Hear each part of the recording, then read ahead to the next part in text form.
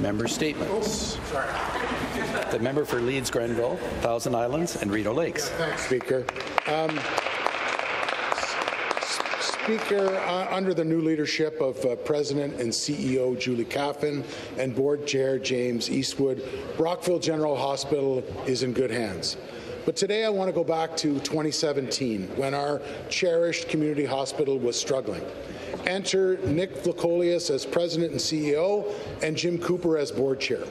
Brockville General's transformation since then into one of the best hospitals anywhere is remarkable. We've opened a new tower, and we're planning on our next redevelopment. Instead of closing programs, we opened a new MRI. And pediatric surgeries have returned thanks to an investment from our government and a partnership with CHEO. The transformation is a testament to the hard work of the board, of the volunteers and staff, all made possible by Nick and Jim's leadership and commitment to communication, staff well-being, and patient care. Speaker, Nick's impact goes beyond the Brockville General Hospital. His financial insights helped me make the case to our government to fix the hospital's funding formula, stabilizing operations at medium-sized hospitals across Ontario. Earlier this year, Jim's term as board chair ended, and today, Nick begins a new chapter in his career at London Health Sciences Centre. The member for Elgin Middlesex London is so fortunate to have him, Speaker. To the dynamic duo of Nick and Jim, I want to say thank you. Your legacy is stronger for BGH, one that is ready to be there for patients and families for generations to come. Thank you, Speaker. Thank you very much. Member statements. The member for Niagara Centre. Thank you, Speaker. This weekend, the Hope Centre Open Arms Mission and Salvation Army hosted their annual food drive in Welland at Club Richelieu. On Saturday, I stopped by to thank the 500 volunteers and community members who came together to help sort donations. They've already raised an impressive $32,000 and are hoping to reach $35,000 by the end of the month. According to recent statistics, 1 in 10 Welland residents accessed a food bank within the last year. 30% of those were children. The need in Welland has never been greater due to a combination of factors, most notably the increase in cost of living in this province, making life less and less affordable, including the price of rent, utilities, and groceries. Jennifer Sinclair, Community Engagement Coordinator for the Hope Centre in Welland, recently spoke to the media about the crisis, stating, "Our numbers are just skyrocketing. There's been about a 100% increase since last year." Speaker, local food banks, once a temporary resource, have now become essential for many citizens in Welland and in many places across the province. This government is failing to deliver on the basics, including social service funding that has been frozen for up to 3 years. This province needs to step up now to help those struggling with the basics like housing, health care, and groceries. We can do better. Member statements. The member for Brampton East. Thank you very much, Speaker. I'm very excited today because I have great news for Bramptonians. Under the leadership of Premier Ford, our government's committed to building the great infrastructure that Ontario needs and the infrastructure that Brampton needs, Speaker. And as a result, we're proud to announce that William Osler Health Systems has officially released their request for proposals on the conversion of Peel Memorial Hospital into Brampton's second full-service hospital, Speaker. In partnership with Infrastructure Ontario, this announcement makes it one step closer to start early works in construction and start construction by spring of 2025. Speaker, under the leadership of Premier Ford, Brampton will never again be left behind. We've seen more investment from this government in the past 6 years than the previous government's decade in power, Speaker. And with this Premier at the helm, we're going to continue to deliver for the residents of Brampton and Ontario, as Ontario recognizes the need to build priority highways faster, reduce gridlock as our province continues to flourish and grow, Speaker. That's why our government introduced Bill 212, Reducing Gridlock and Saving You Time Act. That includes the removal of bike lanes in high traffic areas, reducing gridlock, and making it easier for people to commute around this province, Speaker. And our work doesn't end there. We're also making the largest investment in public transit in Ontario's history with the Mississauga Loop, the Brampton LRT, and new subways being built in Toronto. We're expanding public public transit like Ontario's never seen before, Speaker. And we're saving money. We're making it more affordable to use public transit with the introduction of one fare, saving transit riders up to $1,600 a year, Speaker. Thank you. Yeah, thank you very much. Appreciate it. Thank you. The next member statement, the member for Oshawa. Thank you, Speaker. Everyone should be able to count on government to protect our vehicles, but across Ontario, people are experiencing auto theft every day. Car thieves are gaming the system to get new VINs for stolen vehicles at Service Ontario counters.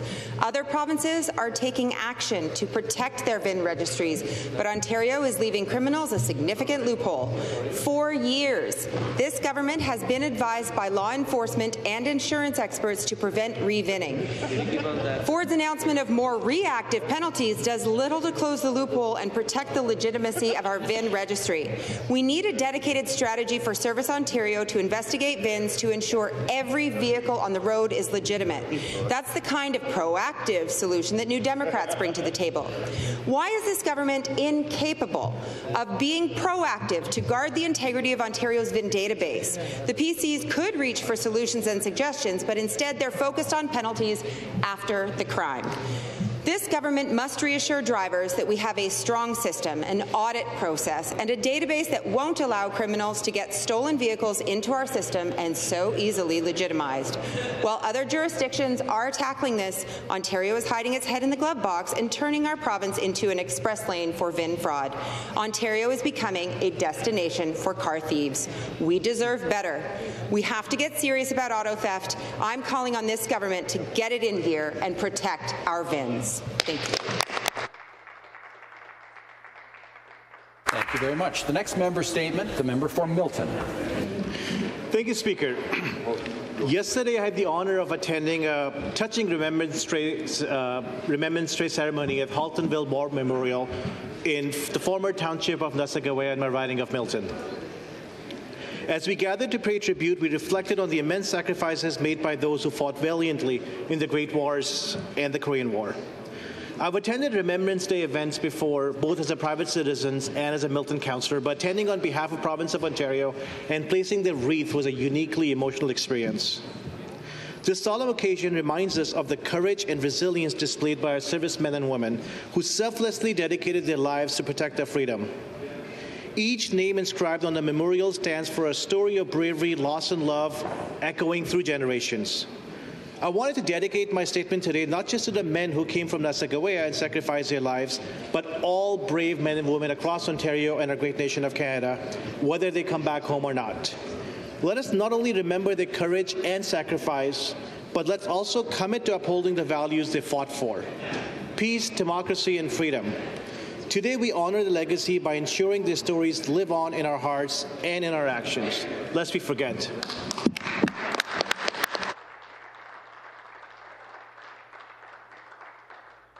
Thank you very much. Member statements, the member for Hamilton Mountain.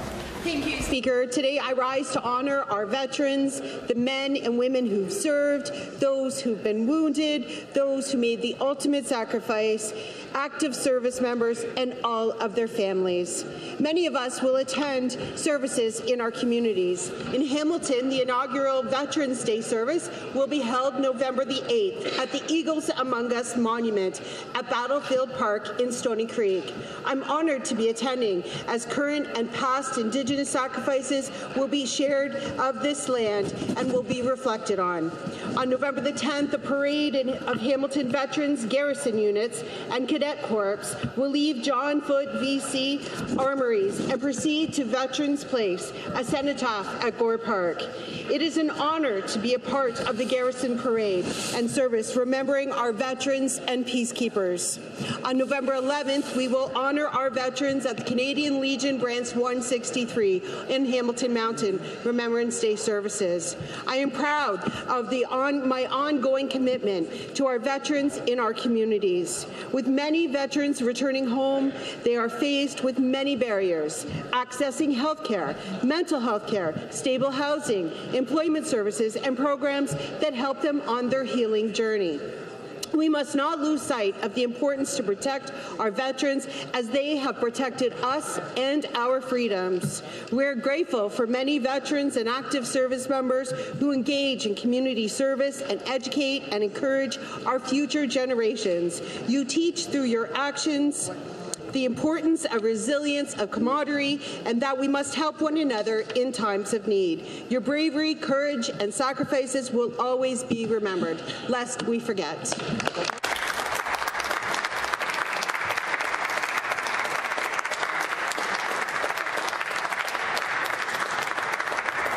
Thank you very much.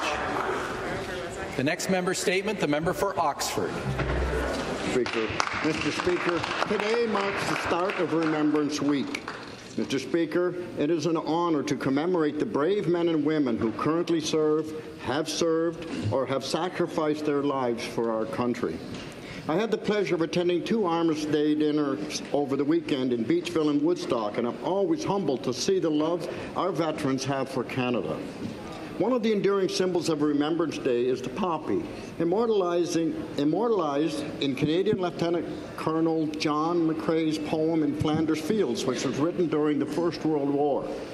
As we wear the poppy on our left lapel over the heart, it reminds us of the cost of war, but it also the duty of the living to carry the legacy of those who have fallen. It also shows how Remembrance Day will always be linked to the Great War. When it was first observed in 1919 as Armistice Day, it was to commemorate the Armistice Agreement between Germany and the Allied powers that went into effect on the 11th of November, 1918 at 11 a.m. In 1931, the Canadian government changed the name to Remembrance Day to emphasize that we should remember the fallen soldiers of all conflicts, including those of the First World War. On November the 11th, Mr. Speaker, let us remember those who served, those who sacrificed, and those who continue to protect the values that we hold dear by wearing a poppy and donating to the local Legion, lest we forget. Thank you very much. Thank you very much. Member statements.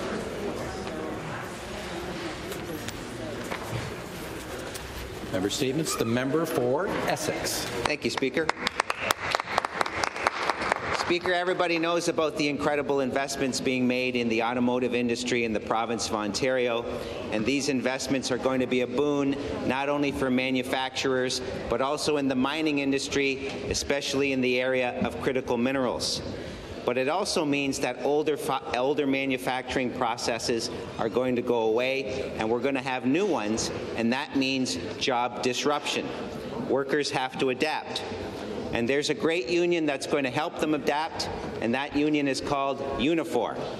Unifor is helping its members upskill and retrain, teaching them new skills such as battery chemistry, process overview, lean manufacturing, mechanical machinery, electronics, pneumatics, and robotics.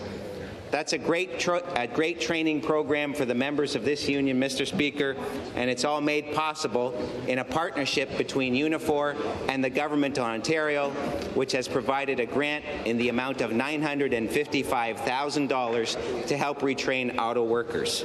Mr. Speaker, I want to thank the Premier and I want to thank the Minister of Labour for providing this great program that's helping men and women in Unifor retrain and build the mighty auto industry in the province of Ontario. Thank you. Thank you very much. Member statements. The member for Burlington.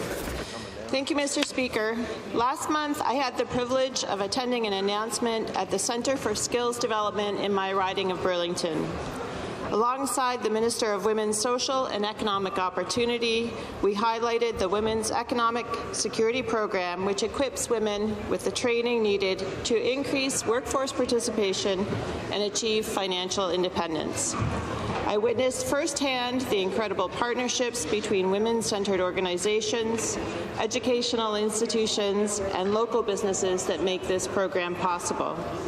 This initiative has already empowered thousands of women to start businesses and advance their education and training.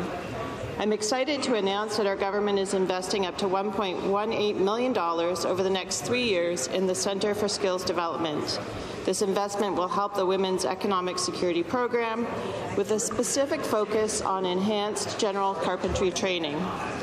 Investing in programs like these breaks down barriers and builds a future where diversity drives progress and innovation. Thanks to this government investment, we are fostering a skilled workforce that can meet the demands of our growing industries, impacting both the current labor force and future generations. Thank you. Thank you very much. And that concludes our members' statements for this morning.